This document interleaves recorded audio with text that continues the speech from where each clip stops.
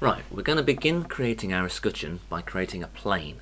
So I create a plane and convert it to a polymesh 3D, and then from here I'm going to subdivide it.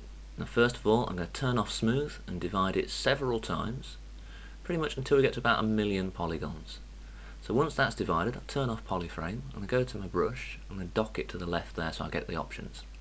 I'm going to import the alpha I've created, and this alpha is simply created by a black and white image in Photoshop with a bevel on there.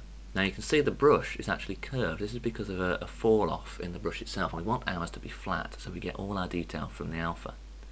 So I'm going to take this adjust curve and make it flat across the top. Now when we draw our brush on the plane, as we look from the side, it will be completely square. Okay, so to undo that, I'm going to store a morph target, and once that's done, draw my thing. Now store a morph target allows us to create a difference from our morph target, so it looks at what it was like before and what it was like after, and presto, we have our escutcheon.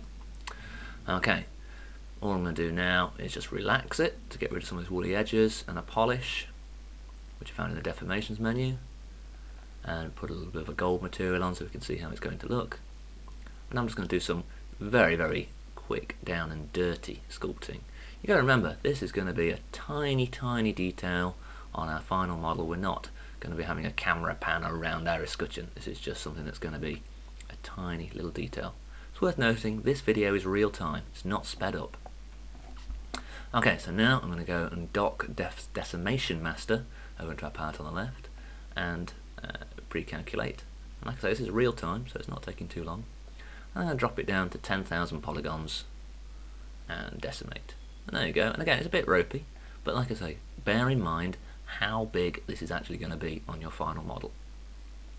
Now simply export this out as an OBJ